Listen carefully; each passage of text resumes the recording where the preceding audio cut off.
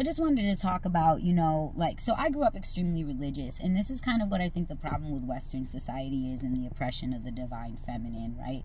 So growing up super religious, my first instinct is to suppress any type of desire or lower human nature urge that I have. But when you're somebody that doesn't already have a lot of, no, that's wrong. Any malefic desires towards people, then it can kind of also, be like a double prison. Like, it can be detrimental to your success as a human. And I don't think that everyone has this problem. A lot of people need to suppress these animalistic natures and to bound those demons. But if you've already bound your demons, it can cause a real disconnect from sense of self, So, like, when people are trying to screw me over, I'm well aware, like, my body is sending me all kinds of signals, but I'm not reading those signals because my logic is telling me something totally different. My logic is telling me to suppress any type of information I'm getting from my body because I can't trust my body.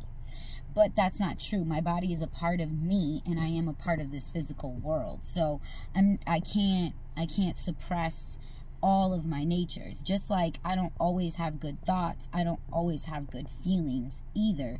So, condemning all thoughts would never work. Condemning all feelings would never work either.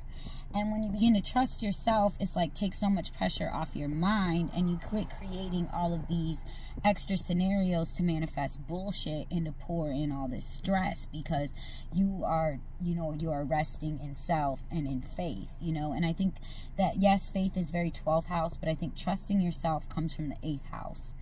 And I just wanted to share that because I have a hard time following my instincts, but when I do, and when I let go of control, and I'm not trying to sit and trying to manipulate 3D reality with my left brain, which I can't. I can only manipulate my mental world with that. My body has to take place in the 3D world, and you have to follow those feelings, those instincts, those urges, and you have to trust your physical self, yourselves. You literally have to trust yourselves to be communicating this information to you in a non-language format, in a non-logical processing way.